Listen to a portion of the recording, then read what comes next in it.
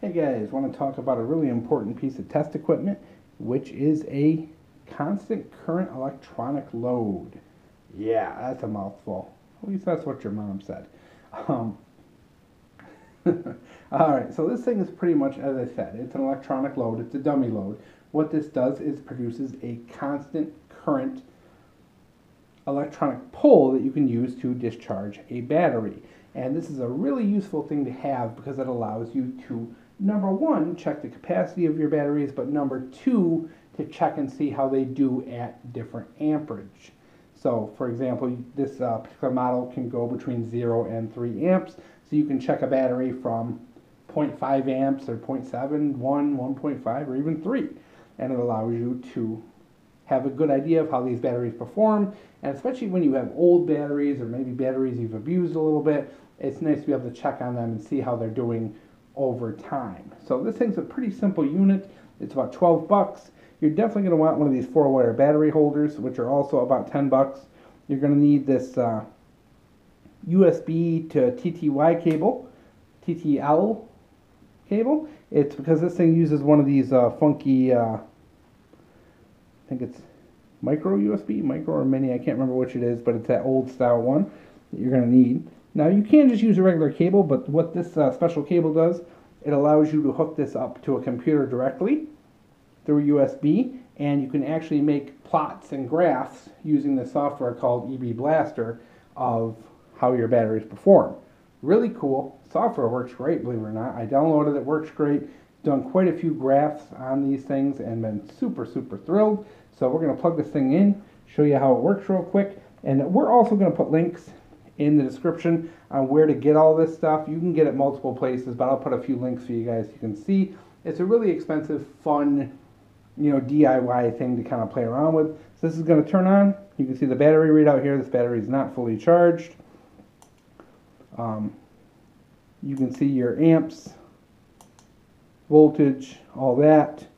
Hold down will let you change the settings, and see here now we have our amps, which are at 3, which is where I want it. This right button will let you cycle through. Now we're on volts.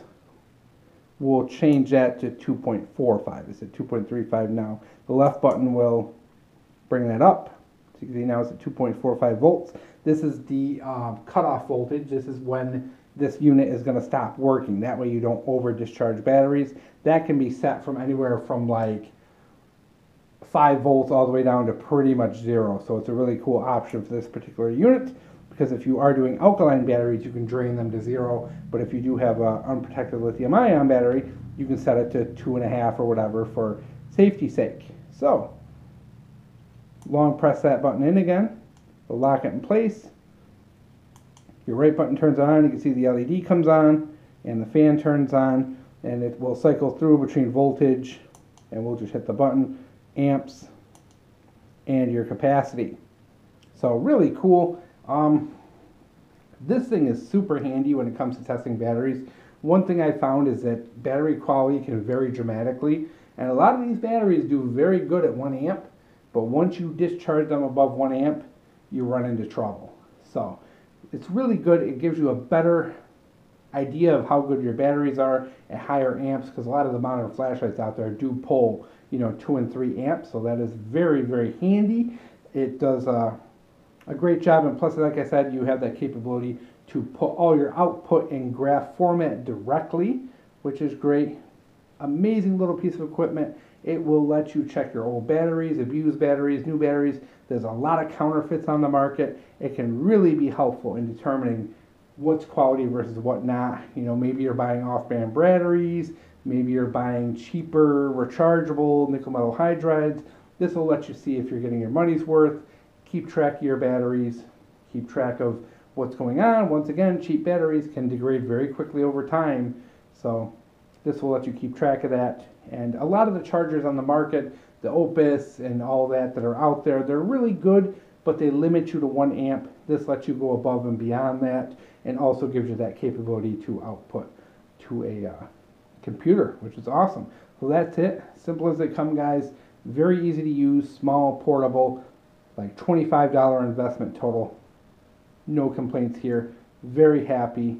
And if if you have questions, feel free to ask. I will put links to everything you can, and hopefully put some links to some articles about this, so if you want to read a little bit more about it and not sit and listen to my annoying voice, you can do that. So hope you guys enjoyed.